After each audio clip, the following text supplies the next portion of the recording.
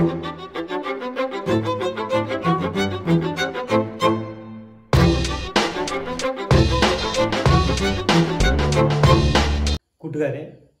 ഹമീഷ് sherwani four mathematics എന്ന ചാനലിലേക്ക് ഒരിക്കൽ കൂടി സ്വാഗതം. ഇന്ന് നമ്മൾ ചർച്ച ചെയ്യാൻ പോകുന്നത് ക്ലോക്കിലെ മണിക്കൂർ സൂചിയും മിനിറ്റ് സൂചിയും തമ്മിലുള്ള കോണുകളുമായിട്ട് ബന്ധപ്പെട്ട് തന്നെയാണ്. മണിക്കൂർ സൂചിയും മിനിറ്റ് സൂചിയും എപ്പോഴൊക്കെയാണ് 90 ഡിഗ്രി ആകുന്നത്, എപ്പോഴൊക്കെയാണ് ഒരേ ദിശയിൽ വരുന്നത്, എപ്പോഴൊക്കെയാണ് എതിർ ദിശകളിൽ വരുന്നത്, നേർരേഖയിൽ വരുന്നത് എപ്പോഴൊക്കെയാണ്. സാധാരണ PSC പരീക്ഷയ്ക്കും മറ്റു മത്സര പരീക്ഷകൾക്കും ചോദിക്കാറുള്ള ചോദ്യങ്ങൾ ഈ ഭാഗത്തു നിന്നും ഉണ്ടാകാറുണ്ട്. നിങ്ങളുടെ ജീവിതം തന്നെ മാറി മറിഞ്ഞേക്കാവുന്ന ആ ചോദ്യം ചിലപ്പോൾ നമ്മൾ ഡിസ്കസ് ചെയ്യുന്നത് ഈ വീഡിയോയിലൂടെയായിരിക്കാം. എല്ലാവരും കാണുക. എല്ലാവർക്കും സ്വാഗതം. ആദ്യം നമുക്ക് മണിക്കൂർ സൂചിയും മിനിറ്റ് സൂചിയും 90 ഡിഗ്രി ആകുന്നത് എപ്പോഴൊക്കെയാണെന്ന് നോക്കാം. 90 ഡിഗ്രി, അതായത് മട്ടകോണായിട്ട് വരുന്നത് ഒരു ദിവസം 44 പ്രാവശ്യം ഇങ്ങനെ സംഭവിക്കുന്നുണ്ട്. പരീക്ഷയ്ക്ക് ചോദിക്കാവുന്ന ഒരു ചോദ്യമാണിത്. ഒരു ദിവസം മണിക്കൂർ സൂചിയും മിനിറ്റ് സൂചിയും 90 ഡിഗ്രി ആകുന്നത് എത്ര പ്രാവശ്യം?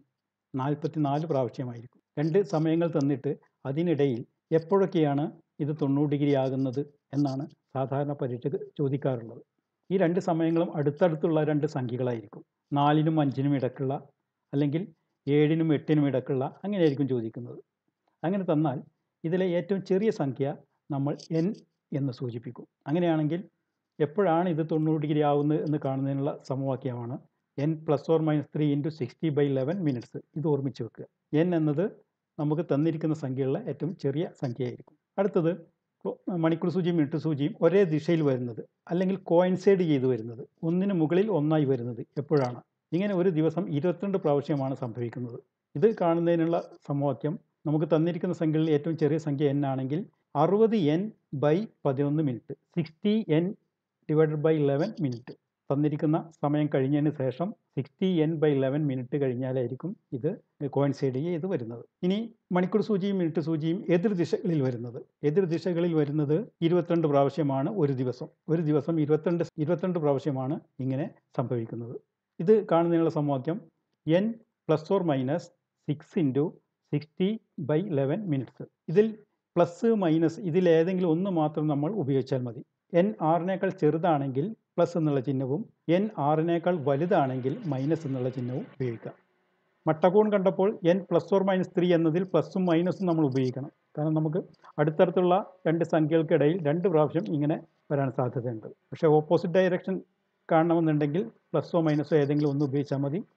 n 6നേക്കാൾ ചെറുതാണെങ്കിൽ പ്ലസ് എന്നും n 6നേക്കാൾ വലുതാണെങ്കിൽ മൈനസ് എന്നും ഉപയോഗിക്കുക. ഇനി അടുത്തത് മണിക്കൂർ സൂചിയും മിനിറ്റ് സൂചിയും ഒരേ രേഖയിൽ വരുന്നത് എപ്പോഴാണ്? ഒരേ രേഖയിൽ വരുന്നത് എന്ന് പറയുന്നത് കോയിൻസൈഡ് ചെയ്ത് വരുമ്പോഴും ഒരേ രേഖയിൽ തന്നെയാണ്, ഓപ്പോസിറ്റ് ഡയറക്ഷനിൽ വരുമ്പോഴും ഒരേ രേഖയിൽ തന്നെയാണ്.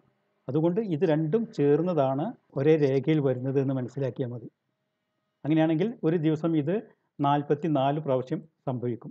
ഒരേ ദിശയിൽ വരുന്നത് 22 പ്രാവശ്യവും എതിർ ദിശകളിൽ വരുന്നത് 22 പ്രാവശ്യമാണ്. അതുകൊണ്ട് ഒരേ രേഖയിൽ വരുന്നത് ഇത് രണ്ടും കൂട്ടിയാൽ കിട്ടുന്ന 44 പ്രാവശ്യമായിരിക്കും. കോയിൻസൈഡ് ചെയ്ത് വരുന്നത് എപ്പോഴാണ് എന്ന് കാണുന്നതിനുള്ള സമവാക്യമായ 60n/11 എന്നതും ഓപ്പോസിറ്റ് ഡയറക്ഷനായി വരുന്നത് എപ്പോഴാണെന്ന് കാണുന്നതിനുള്ള n ± 6 × 60/11 എന്നുള്ള സമവാക്യവും, അത് രണ്ടും നമ്മൾ ഉപയോഗിക്കേണ്ടി വരും ഇത് കാണാനായിട്ട്. ഇതുമായിട്ട് ബന്ധപ്പെട്ട ചോദ്യങ്ങൾ എങ്ങനെയാണ് വരുന്നത് എന്നത് നമുക്ക് നോക്കാം. നമ്മൾ ഈ പറഞ്ഞ കാര്യങ്ങൾ ഒന്നുകൂടെ ശ്രദ്ധിക്കുക. The hour and minute hands of a clock are at right angles 44 times in a day. Between n o'clock and n + 1 o'clock, the two hands of a clock will mutually make right angle at n hour plus n ± 3 × 60/11 minutes. നമുക്ക് പരീക്ഷ സാധാരണ ചോദിക്കുന്നത് തൊട്ടടുത്തുള്ള 2 സംഖ്യകളായിരിക്കും. അതുകൊണ്ടാണ് n o'clock and n + 1 o'clock എന്ന് പറയുന്നത്. അതിലെ ചെറിയ സംഖ്യയാണ് n. അപ്പോൾ നമുക്ക് തന്നിരിക്കുന്നതിലെ ചെറിയ സംഖ്യയാണ് നമ്മളിവിടെ സമവാക്യത്തിൽ ഉപയോഗിക്കേണ്ടത്. ഒരു ചോദ്യം നോക്കാം നമുക്ക്. When will be the hands of a clock made right angles after 4 o'clock and before 5 o'clock? 4 മണിക്ക് ശേഷം 5 മണിക്ക് മുമ്പ്, അതായത് 4നും 5നും ഇടയിൽ എപ്പോഴാണ് മണിക്കൂർ സൂചിയും മിനിറ്റ് സൂചിയും മട്ടകോണാവുന്നത്, അല്ലെങ്കിൽ 90 ഡിഗ്രി ആവുന്നത്? ഇതിലെ ഏറ്റവും ചെറിയ സംഖ്യ 4 ആണ്. അപ്പോൾ n-ൻ്റെ സ്ഥാനത്ത് 4 എന്ന് കൊടുക്കുക. +3 × 60/11 4 - 3 × 60/11. നമ്മളിവിടെ ഇത് രണ്ടും കാണണം. പ്ലസ് കൊടുക്കുമ്പോഴുള്ളതും കാണണം, മൈനസ് കൊടുക്കുമ്പോഴുള്ളതും കാണണം. 4ഉം 3ഉം കൂട്ടുമ്പോൾ 7 എന്ന് കിട്ടും. 4ൽ നിന്ന് 3 കുറക്കുമ്പോൾ 1 എന്ന് കിട്ടും. അപ്പോൾ 7 ഗുണിക്കണം 60/11 1 ഗുണിക്കണം 60/11. 7 ഗുണിക്കണം 60/11 എന്നത് ഈ 420/11 1 ഗുണിക്കണം 60/11 എന്നത് 60/11 ഇനി ഇതിനെ നമുക്ക് മിശ്രഭിന്നമാക്കി മാറ്റാം. 420/11 എന്നത് 38 എന്നും 60/11 എന്നത് 5 എന്നാണ്. അതായത് 4 മണിക്ക് ശേഷം 5 മിനിറ്റുകൾ കഴിയുമ്പോഴും 38 മിനിറ്റ് കഴിയുമ്പോഴും ക്ലോക്കിലെ മണിക്കൂർ സൂചിയും മിനിറ്റ് സൂചിയും മട്ടകോൺ ആയിട്ട് വരും. നമുക്ക് മറ്റൊരു ചോദ്യം നോക്കാം. In between 6 o'clock and 7 o'clock when will be the hands of A clock made right angles? 6 മണിക്കും 7 മണിക്കും ഇടയ്ക്ക് എപ്പോഴൊക്കെയാണ് മട്ടകോണായിട്ട് വരുന്നത്? ഇതിൽ ഏറ്റവും ചെറിയ സംഖ്യ 6 ആണ്. അപ്പോൾ 6 ± 3 × 60/11. 6ൻ്റെ കൂടെ 3 കൂട്ടുമ്പോൾ 9, 6ൽ നിന്ന് 3 കുറക്കുമ്പോൾ 3. 9 ഗുണിക്കണം 60/11, 3 ഗുണിക്കണം 60/11. 9 ഗുണിക്കണം 60 540/11. 3നെ 60 കൊണ്ട് ഗുണിക്കുമ്പോൾ 180, അതായത് 180/11. ഇതിനെ മിശ്രഭിന്നമാക്കുമ്പോൾ 49 1/11 എന്നും 16 4/11 എന്നും കിട്ടും. അതായത് 6 മണിക്കൂർ കഴിഞ്ഞ് 16 4/11 മിനിറ്റും 49 1/11 മിനിറ്റും ആകുമ്പോൾ മണിക്കൂർ സൂചിയും മിനിറ്റ് സൂചിയും 90 ഡിഗ്രി ആയി വരും. ഇനി എപ്പോഴൊക്കെയാണ് മണിക്കൂർ സൂചിയും മിനിറ്റ് സൂചിയും കോയിൻസൈഡ് ചെയ്ത് വരുന്നത്? അതായത് ഒരേ ഡയറക്ഷനിൽ, അതായത് ഒന്നിന് മുകളിൽ ഒന്നായിട്ട് വരുന്നത്. Between n o'clock and n+1 o'clock the two hands of a clock will coincide at n hour plus 60n/11 minutes. ഒരു ചോദ്യം ചെയ്ത് നോക്കാം. In between 4 o'clock and 5 o'clock when will be the hands of clock will be coincide? ഇതിൽ ഏറ്റവും ചെറുത് 4 ആണ്. അതുകൊണ്ട് n-ൻ്റെ സ്ഥാനത്ത് 4 എന്ന് കൊടുക്കുക. 60 ഗുണിക്കണം 4 ÷ 11. 240/11. 240/11 മിശ്രഭിന്നമാക്കുമ്പോൾ 21 9/11 എന്ന് കിട്ടും. അതായത് 4 മണിക്കൂർ കഴിഞ്ഞ് 21 9/11 മിനിറ്റ് കഴിയുമ്പോൾ മണിക്കൂർ സൂചിയും മിനിറ്റ് സൂചിയും കോയിൻസൈഡ് ചെയ്ത് വരും. ഒന്നിന് മുകളിൽ മറ്റൊന്നായിട്ട് വരും, അല്ലെങ്കിൽ ഒരേ ദിശയിൽ ആയിരിക്കും വരുന്നത്. ഇനി മണിക്കൂർ സൂചിയും മിനിറ്റ് സൂചിയും ഓപ്പോസിറ്റ് ഡയറക്ഷനിൽ വരുന്നത് എപ്പോഴാണ്? ഇത് വരുന്നതെന്ന് കാണുന്ന സമവാക്യം n+or -6 × 60/11 മീൻസ്. ഒരു ചോദ്യം ചെയ്ത് നോക്കാം. In between 7 o'clock and 8 o'clock when will be the hands of A clock will be point in the opposite direction? പരീക്ഷയ്ക്ക് ചോദിച്ച ചോദ്യമാണ്. 2007 LDC പരീക്ഷ കൊല്ലം ജില്ലയിൽ ചോദിച്ച ചോദ്യമാണ്. ഏറ്റവും ചെറുത് ഇതിൽ 7 ആണ്.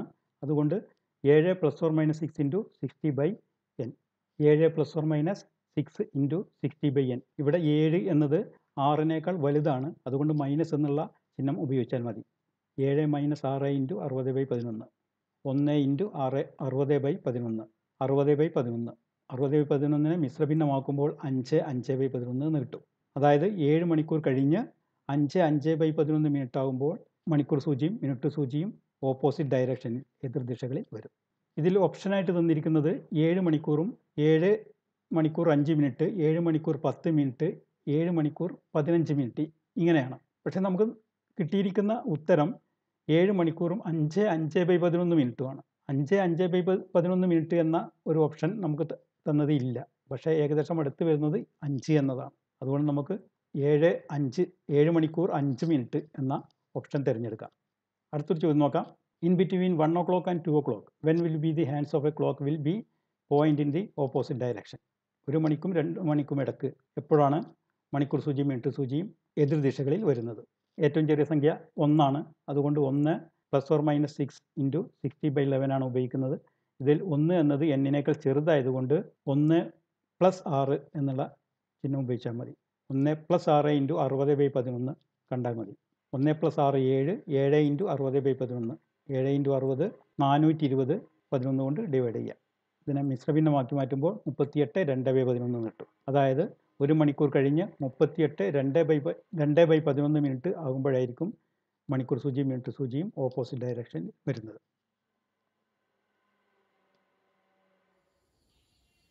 വീഡിയോ ഇഷ്ടപ്പെട്ടെങ്കിൽ ലൈക്ക് ചെയ്യാൻ മറക്കരുത്. താഴെ കാണുന്ന ബെല്ലൈക്കൺ പ്രസ് ചെയ്യുക. ചാനൽ സബ്സ്ക്രൈബ് ചെയ്യുക. നിങ്ങളുടെ അഭിപ്രായങ്ങളും നിർദ്ദേശങ്ങളും അറിയിക്കുക. നിങ്ങളുടെ അഭിപ്രായങ്ങളും നിർദ്ദേശങ്ങളും വളരെ വിലപ്പെട്ടതാണ്. ഓക്കെ, എല്ലാവർക്കും വിജയാശംസകൾ.